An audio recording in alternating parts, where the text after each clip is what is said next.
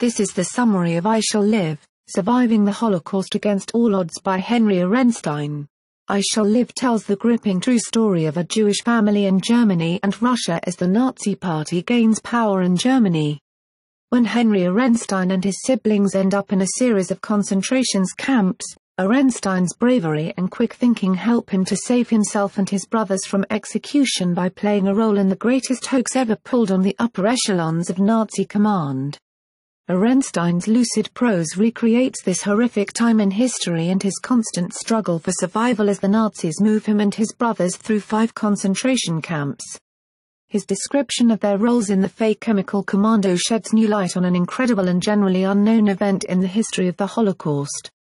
This edition of I Shall Live contains new evidence about this false commando, including letters signed to and from Himmler himself. For more history books and book reviews visit www.historybookmix.com.